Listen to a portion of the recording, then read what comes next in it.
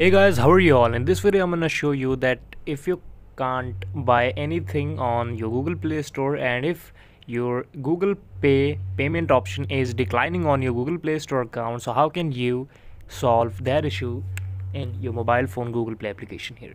So for this, we just go on my account option here and let me just click on the book which I wanna buy on this platform. So this is the ebook. I will just buy it for rupees 34.75 and just let me click on that.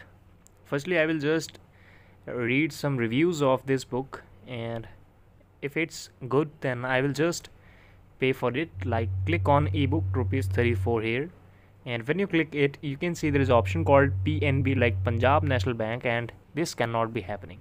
So we will just change our payment method from UPI to bank account and just enter my password to perform the transaction. Thank you so much for watching the video. Please subscribe the channel if you liked, and thank you so much for watching. Keep watching.